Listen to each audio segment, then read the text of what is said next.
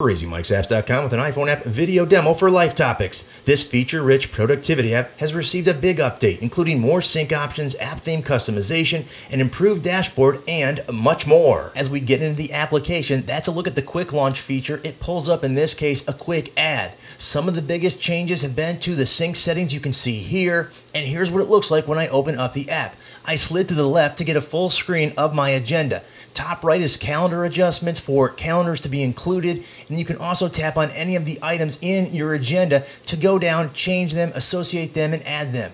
Now on the left side, all the tabs, My Calendar, Hot List, My Topics, core part of the application. Here's where all of the major functionality is. Recent, inboxes, My Contacts, you have Near Me for things that you've tagged that are near you. My Apps, you can launch other apps in here, and then Engage, Settings, and Help Center. Tons of stuff that'll help you and learn how to use this app. Now here is My Topics. This is some of the new functionality. You can actually change what you want to show and what you don't want to show. Just swipe it off. You can reorder them. They've been colored now, so that distinguishes them apart from each other. Now, getting help in any section is just a light bulb tap away. Anywhere you see a light bulb in the top center of the screen, when you tap on it, you're going to get a tutorial for that section, and they're very well done and easy to understand. Now, jumping into some more of the new features, on the left bottom, tap on I, and you can reorder all of the tabs for the functionality in this application. Another big change is the color scheme. Tap on My Settings, My Settings, and we can go in there and change the main color and the accent color. I'm going to switch up to Crazy Mike's colors, which are hot orange and black. It's going to give me a more familiar theme for my LifeTopix app. When you get out, you can see that. The drawing tools have been updated and they've had more features added to them as far as colors and other options, which improves the functionality of the drawing tool.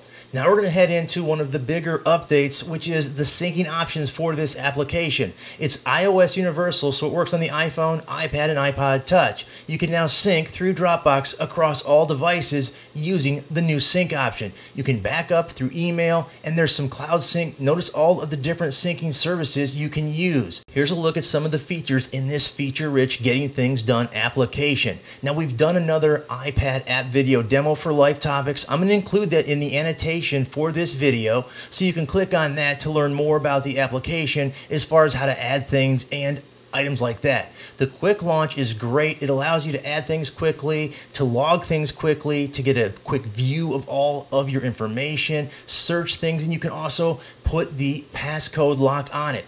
Topic items are there. Again, this app has a lot and can take care of multiple apps all in one, and it's got a really functional calendar that can syncs with My Exchange, calendar, notes, reminders, and it does it both ways, so it's very useful for me. As you can see, LifeTopix is a very feature-rich, getting things done app with a lot of functionality. You can check this out in the iTunes App Store. Until next time, Crazy Mike saying see ya.